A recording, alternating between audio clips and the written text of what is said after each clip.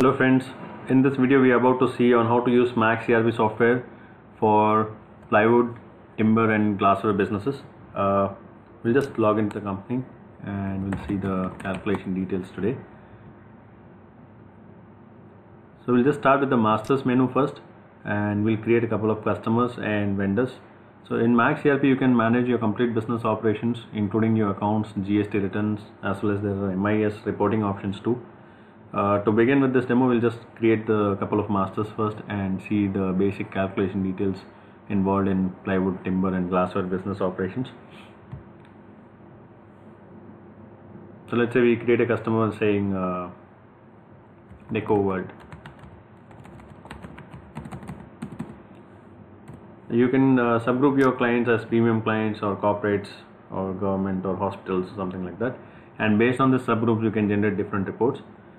Each of this client can have n number of billing and shipping addresses.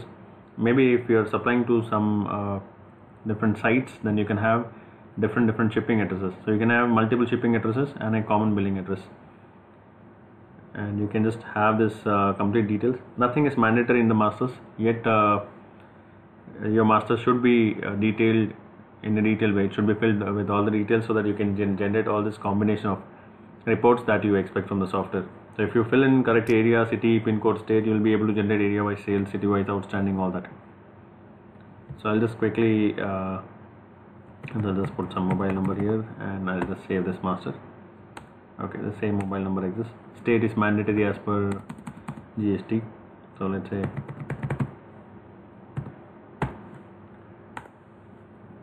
I've just created one client saying Kuber Deco. Similarly, we'll create one of your supplier. So let's say we create a supplier saying like our sales, and we can save it again. Let's say state Tamil Nadu. After that, we can have the other accounting heads. See, anything other than your customers and vendors, which is your sundry debtors and creditors.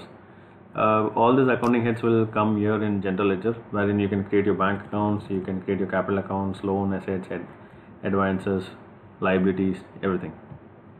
So let's say we just create something called office expenses. So you just have to make sure that you give the correct accounting group to it. So all your expenses will fall into expenses indirect, except your freight charges or something related to transport, which will come into direct expenses.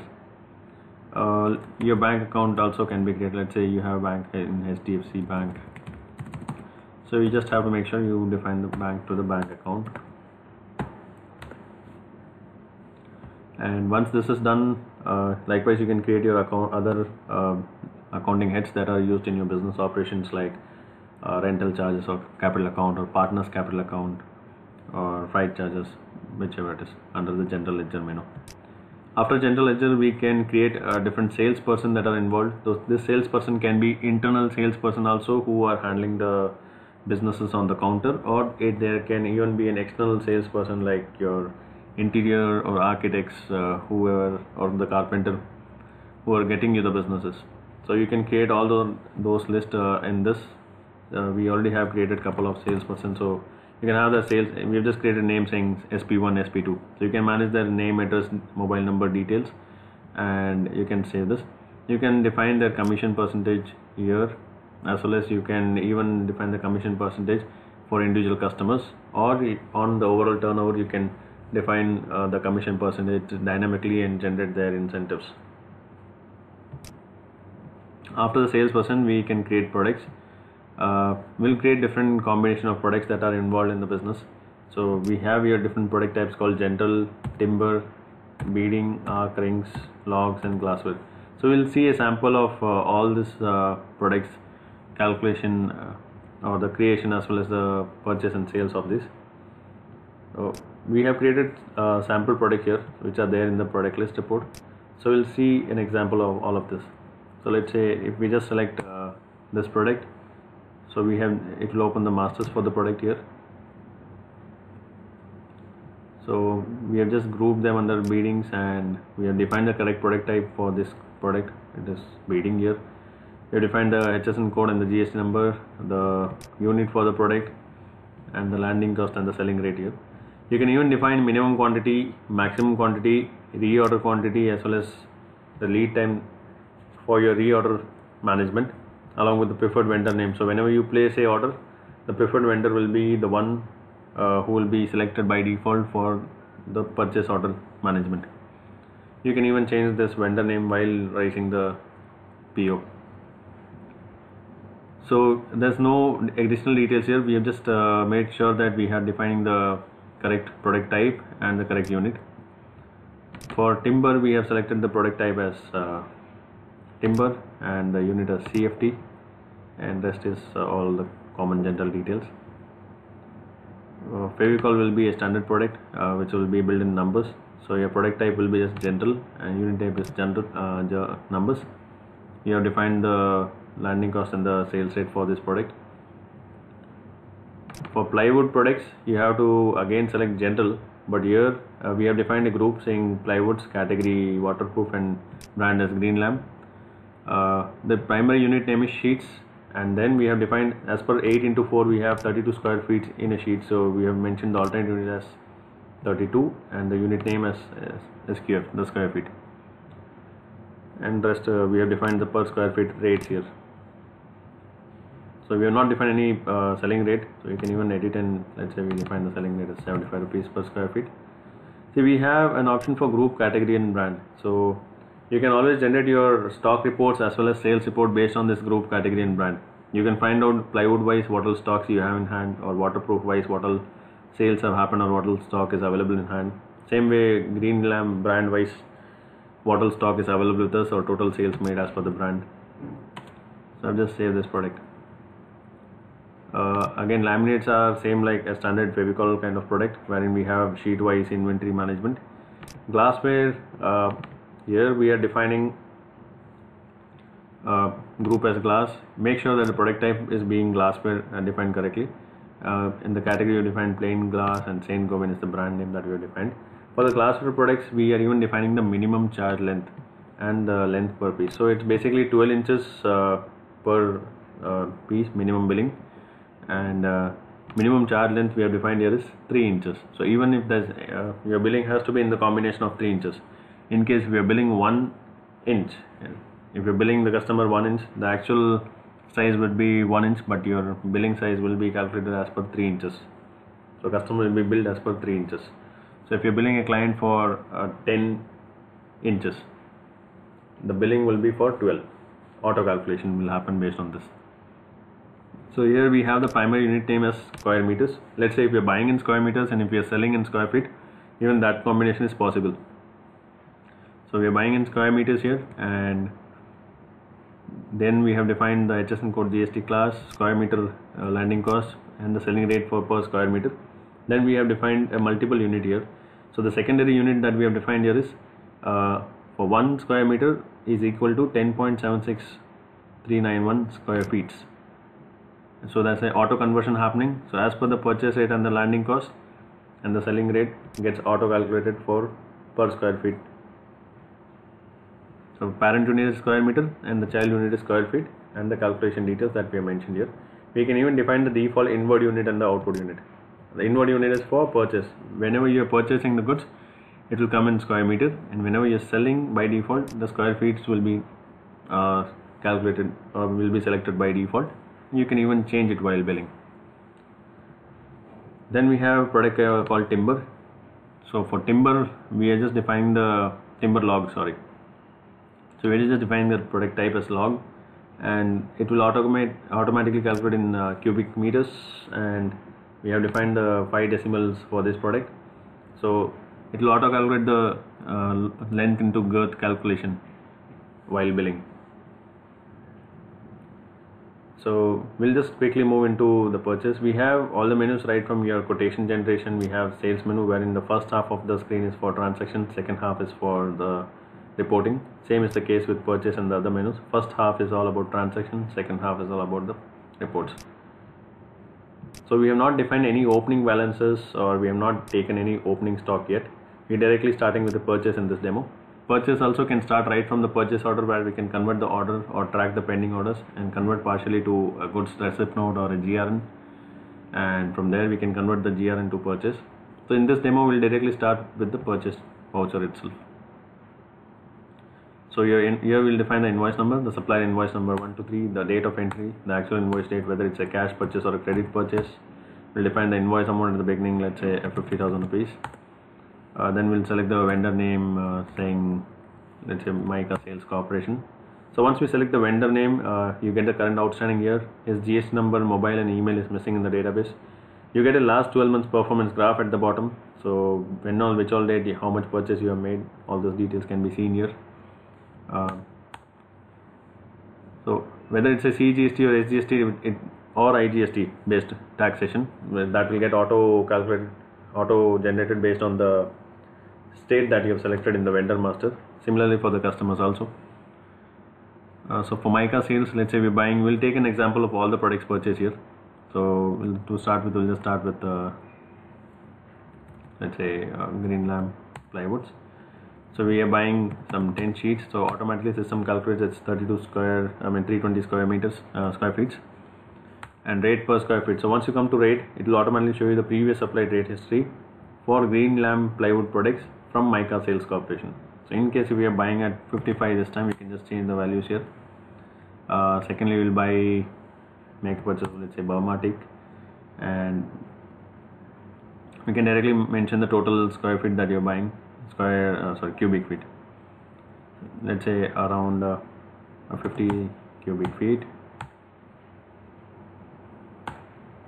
Then we'll take a glassware product. Let's say you're buying total square meter of 30 square meters. And we'll take an example of new Mica laminates. Let's say you're buying another 25 sheets of this. Then we'll take Fevicol 5 kg. Let's say you're buying 50 boxes of this. And arc rings. Let's say running feed, we're buying some 500. So I think we have covered up all the product purchases. Okay, we have not selected the log, so we even buy the log. Let's say you're buying log at some 40 cubic meters at 4 lakh. So if there is any expenses which have been billed by the vendor, you can mention those charges here in the freight charges. Let's say charges of 4,000 rupees towards the freight, and if there's any loading unloading charges, we can configure the different expenses that are required here, and we can quickly save it. In the other details, we can even mention the LR number, the LR date, number of cases from which transport the goods have arrived, e-way bill number, transport of GST, freight amount to paid or paid, vehicle number, default credit days provided by the vendor, and against which PO number. We can even mention any remarks that is required, and we can save this transaction. So upon saving, now it is saying us a message saying amount does not match with supplier's invoice amount. So we have mentioned the invoice amount here at 50,000, but the bill total is 7,77,018 rupees. So this way we will always have 100% accuracy, because without this it will validate the invoice amount which has been mentioned at the beginning and which is being generated as per the entries before saving the transaction. So even if there is any single quantity or rate mismatch, or if you have missed out any product in the purchase, this will not get valid. This will not let you save. So this way will always have 100% accuracy while purchase.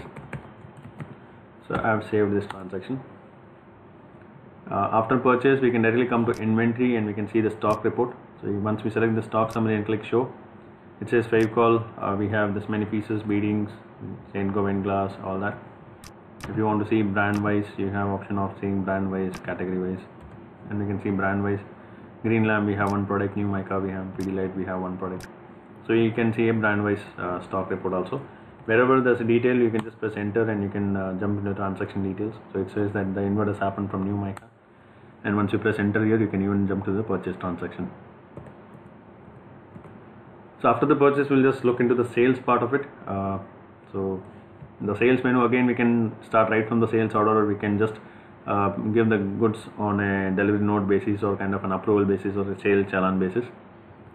In this demo, we'll directly start with the sales invoice and see how the calculation works for each of this product. So let's say we are selling goods to Seven Hills Construction. So Seven Hills Construction, it shows an IGST because it is from a different state. So IGST has come automatically. the salesperson who is involved here. So you can just select salesperson 1. First we'll select green plywood product. So green lamp, how many sheets are you selling? Let's say you're selling 5 sheets. So 160 square feet have come automatically, and the default selling rate comes here. So for 7 Hills, what all rates you have supplied these products earlier, those rate history will come here. And in case if you are selling at a different rate, you can see the last supplied rate comes automatically by default, and if you change it to 90 rupees this time, the next time the bill will automatically, for this product the rate will come 90 by default for this particular client. Second we'll take a timber product, let's say Burma teak. So once we select timber product, it will ask us the length, width and the thickness of the product. Let's say length of 10, width of 7, thickness of 5 and 10 pieces. So it says us cubic feet as well as cubic meters. Both are being shown on the screen. Let's say we can have multiple timber values under a single product. Let's say under length of 15 by 6, 4, 5 pieces. Likewise, we can have n number of products one below the other. So here its total number of pieces is 15, and we have the total cubic feet calculated here. Next we'll take a product of glassware.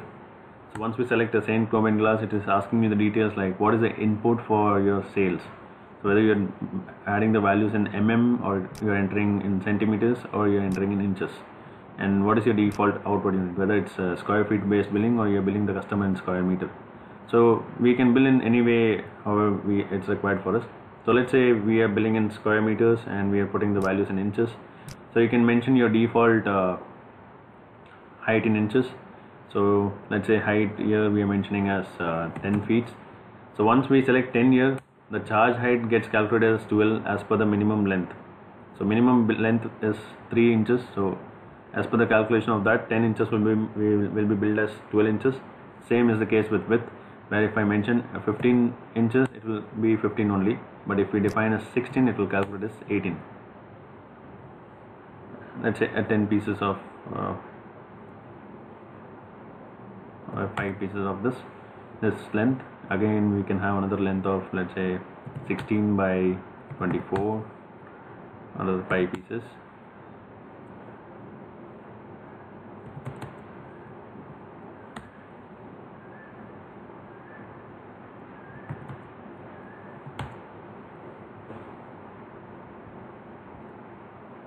Likewise, we can have n number of details one below the other, and say we can have another 19 by 21, 22.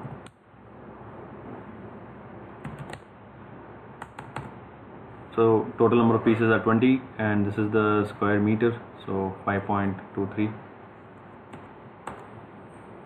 After glasses, we'll take an example of a log. So timber log will ask you the girth calculation. So length, let's say length of 40 with the girth of 25, 10 pieces, 50 by 20, another 20 pieces. So this way you can have this calculation done here. After this, we can have a product for beading, which will be in running feet. So it will ask you for the length, let's say 15 by 10, 7 by 10, 8 by 10. So running feet by billing is being done here. Then your laminates, let's say new mica laminates, you're selling 10 numbers of sheet at 1500 each, and Fevicol, let's say 5 boxes at 600, or you can even change the rate here as 590. We can even have discounts defined on the individual product wise, as well as we can have discount configured on the entire bill. So product wise also you can define the discount percentages, and on the overall bill also you can define either discount percentage or a flat rounded amount too.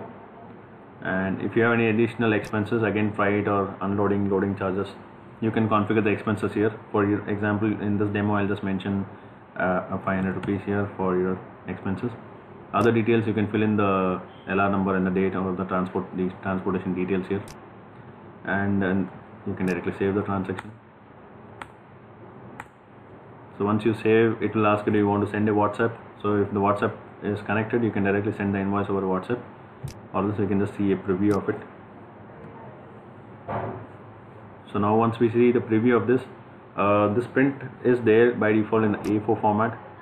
So entire details of length, width, thickness, quantity for individual product, for glassware as well as timber, beading and log, everything will get displayed here on the screen on the bill.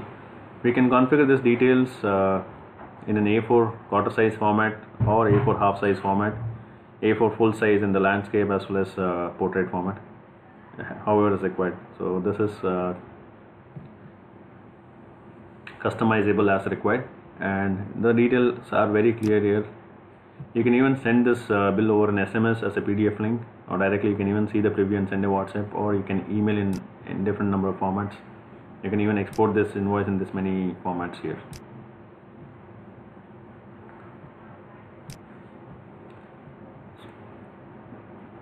After this, we will coming back to this, we will again see the inventory report and see the stock summary here.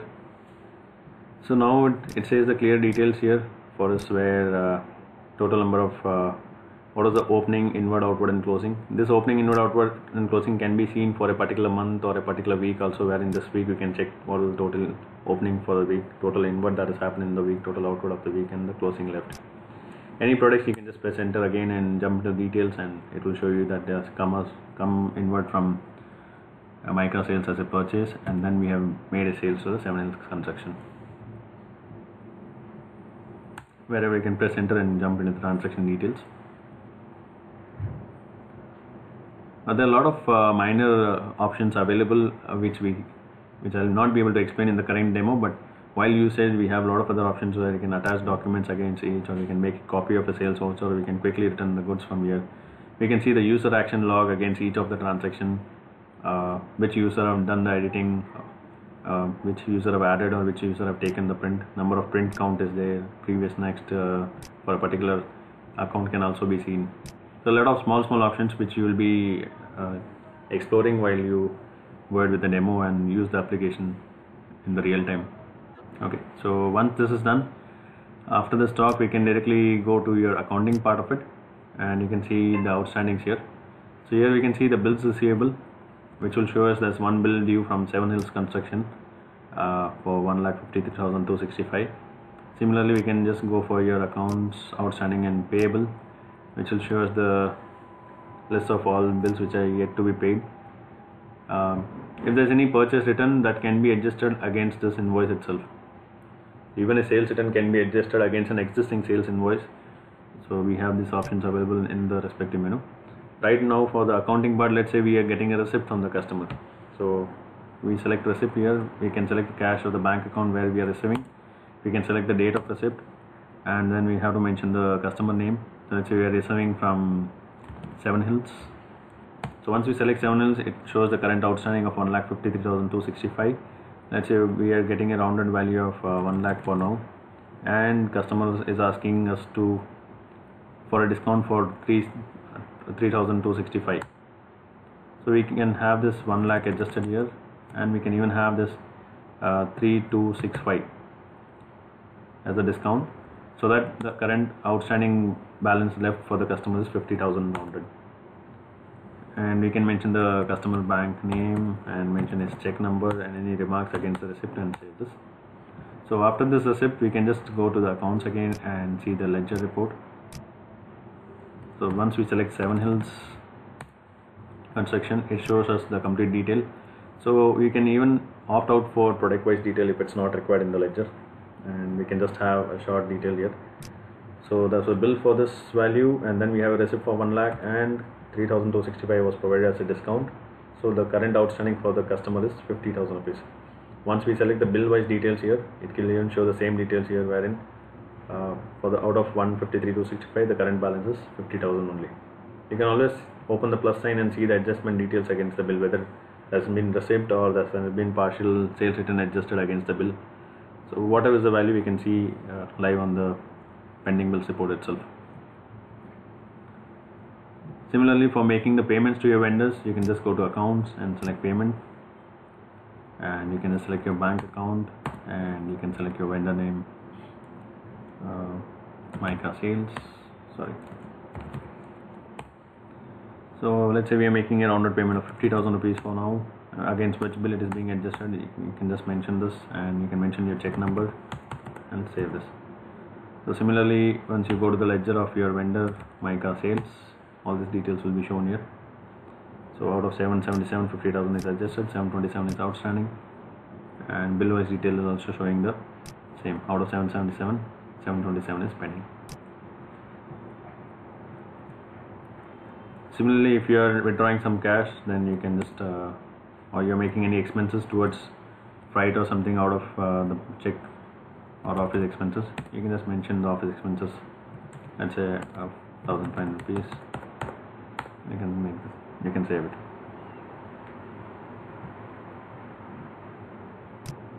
So this was with the basic of accounts. You even have complete option of GST returns from here, as well as there are a lot of MIS reports for bank reconciliation, interest calculation, depreciation chart, and TDS entries. We have complete final accounts of which will show you trial balance, profit and loss, and the balance sheet for the current entries that we have done. In the sales register, we can see all the combination of sales report, wherein total sales of the day can be seen. We can even filter this for a week's time or any particular date range that we want. We can have this general register, and we can have group wise details shown here. So which all group products have been sold. There are a lot of summary options available here, where we can see brand wise total sales, or you can see state wise sales, customer wise sales, salesperson wise total sales made. There is a separate salesperson incentive report available under the sales menu, wherein you can generate the payment reminders. We even have the sales report, incentive report options available here.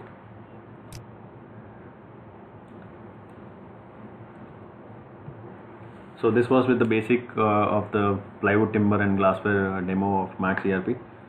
We have different editions available for right from the basic edition to an enterprise edition available for glassware, timber, plywood industry, and almost it can help you in automating all your calculation details related to your business operations, which is involved for plywood, timbers, and glassware, and the logs, and you can automate your complete operations for sales and increase your team's productivity this way.